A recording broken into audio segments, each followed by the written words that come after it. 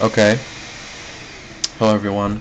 This is different from my normal videos that I do, but this is my first one of this kind. I'm doing a tutorial on how to make your own custom PSP backgrounds using Microsoft Paint to make it so that you have the exact same size picture as the screen size of your PSP, so you won't get any picture cutoff by making it as your background.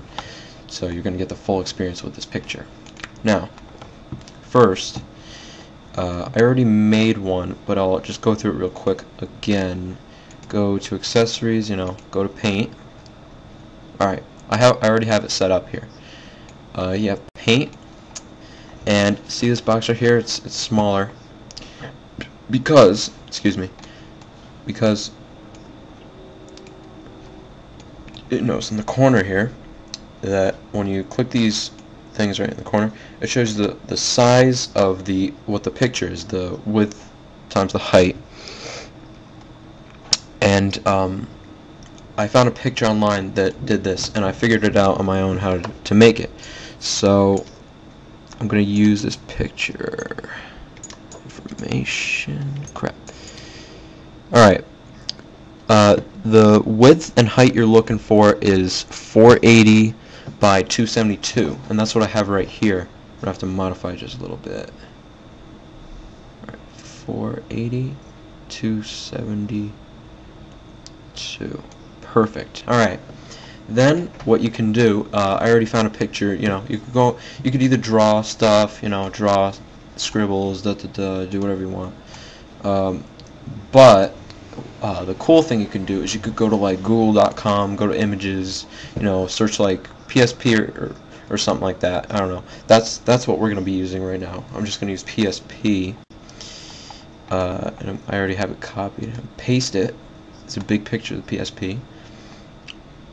I'm just going to stretch out your the size of the thing slightly, unfortunately.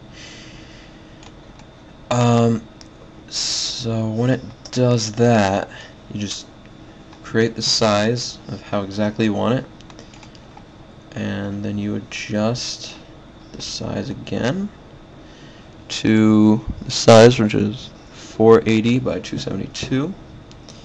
So we got 480 by 272. Alright, so then that's our background right there. Then you can do things like you can make the background, let's say, red if you want. There you go. Make the background red. Or how about we make it blue? Yeah, that's better. A blue background. Then you go to File and you Save As, and whatever you want. You could. I'm going to do PPSP PSP background .bitmap, save, and then you have it in your pictures or desktop or wherever you want.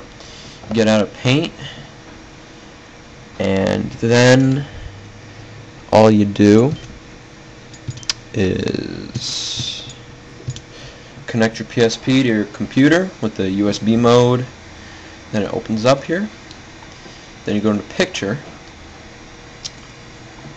and then for your documents, you open up My Pictures or your or on your desktop or wherever you put the picture, and you click and you find it. Mine's right there. You just click and drag it onto the PSP folder picture. Click and drag it in there, and it should download, and there you go. Then you have the picture. Get out of that, and then you go in your pictures right here.